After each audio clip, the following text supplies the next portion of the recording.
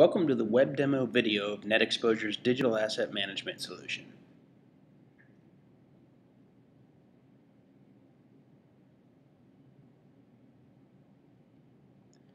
NetXposure was the first digital asset management solution built with an Adobe Flex user interface.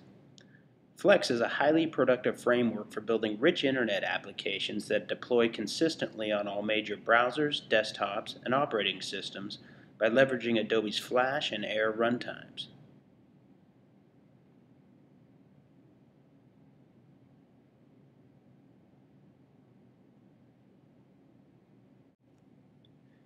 NetXposure is a web-based application accessible through all major web browsers with secure name and password.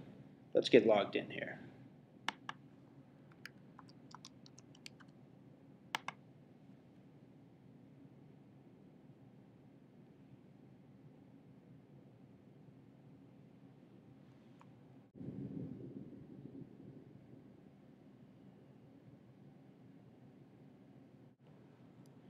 The solution can be customized with logos on the main splash screen and in the top right corner of the page.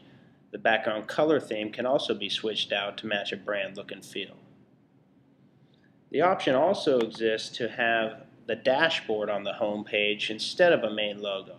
These are configurable windows of content that can be populated with latest activities such as most viewed items, latest uploaded images or documents, latest reviewed files, RSS feeds from an external source, or a variety of other criteria. At the top of the screen, you have some system admin controls. In the top left of the screen, we have a general keyword search and then an advanced search area. And on the left side of the screen, you have a category structure that is just mirroring a file structure on the server. This can be an unlimited number of categories and subcategories.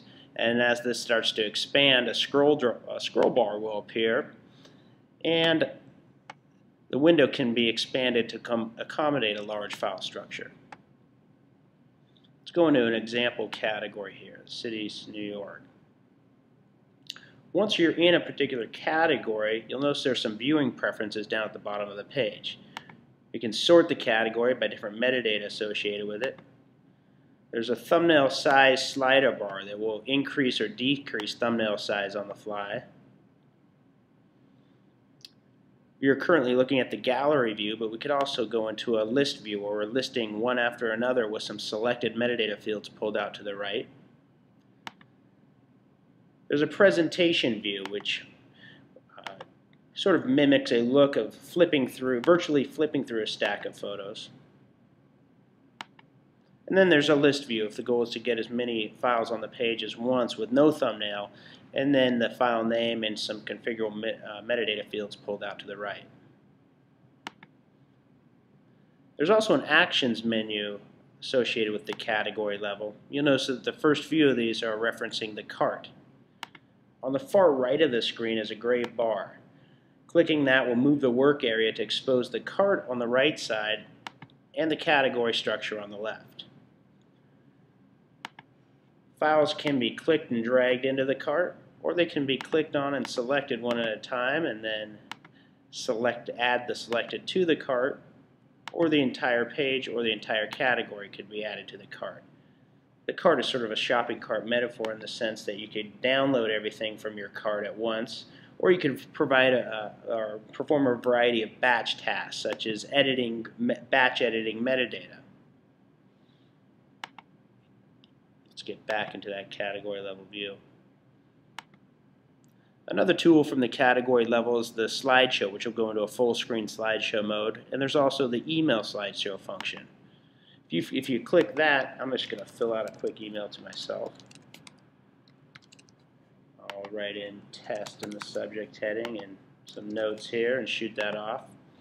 Basically, this is a tool for grabbing a group of files and shooting them out to somebody who may not necessarily have direct access to the DAM. Let me check my email here. Usually takes a second. There we go.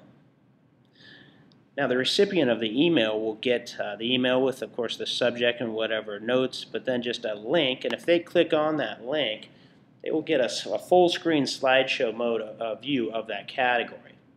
And they can go in and browse through the different files, and of course download or access more image info. Other action items is create PDF. This would drop all the files into Acrobat and generate a PDF document with all the thumbnails and names of the files. And then finally we could have a shortcut to the import screen that will import directly to this category.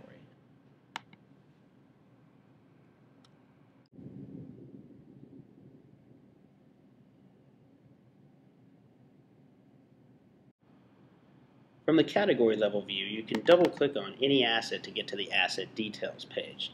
To the right of the thumbnail is a series of tabs, starting with the File Info tab, which has all the basic information on the file, such as name, description, file height, width, format, etc. To the right of the File Info tab is the Attributes tab. This is an area where you can create custom metadata fields, name them whatever you want, and turn them into either text boxes, pull-down menus, date fields. Now, in the core product, you can create 50 customizable metadata fields. However, we also have an optional add-on module called the Metadata Manager, which would allow you to create metadata templates that you can then tie to different user groups or asset categories. The next tab is the Categories tab, and this is a good place to point out. We're at the admin level, so we're seeing full functionality. So not all user levels would have this capability. However, from the Categories tab, you can either add or move the file into different categories. If I select Add, I can make a duplicate of the thumbnail and drop it in a new category without actually duplicating the asset. If I choose to move the asset, it'll actually pull it out of the root category on the file structure and drop it into a new category. The next tab over is Permissions. This will give me a quick reference to see all the permissions in the system that are associated with this file. I can also go ahead and add a new permission, such as denying access to this file to a user or a group of users. The next tab over is Versions. There is a version repository tied to every file name. So you can have an unlimited number of versions, and we'll track the name of the user who created the version, a timestamp associated with that, and a notes field that shows exactly what is different about the version. Any older version can be reactivated to the top spot by hitting the Reactivate button, and that'll switch out that version and make that the default file you get when you download this file. The next tab over is Views. Views are a little different than versions in the sense that they are basically an area to upload commonly used variations of the file that are optimized at specific sizes or formats for particular uses.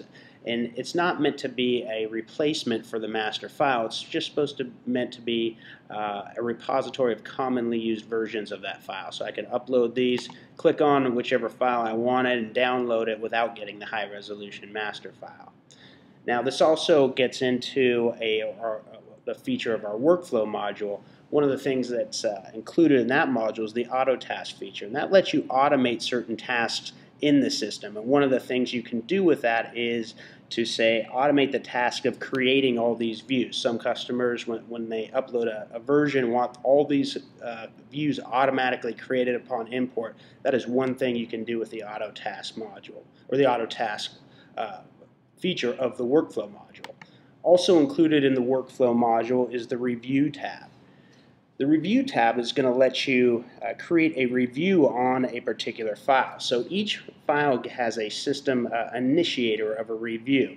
Now that initiator can add different people to the review of this particular file. So this particular file has several users that can log in and have access to review the file. If I wanted to add more users to the review, I'd hit the change button, and from here I'm going to get a list of all users in the system, and I can just click and drag them over and add the new users to that review. So when that user that I just dragged in logs in, he will see the review tab. He'll also have everyone else's review along with their status icons and comments. So if this user, for example, wanted to add a new review to this file, they'd go down and hit the add button. They may say that, I don't like the file, and change it either to reject it or cancel it or accept it or delete it, and hit save, and then that is the latest review on that file for this asset. The next tab over is index, and this would be an area that's just going to list all the keywords that are going to be associated with this file for keyword search and retrieval.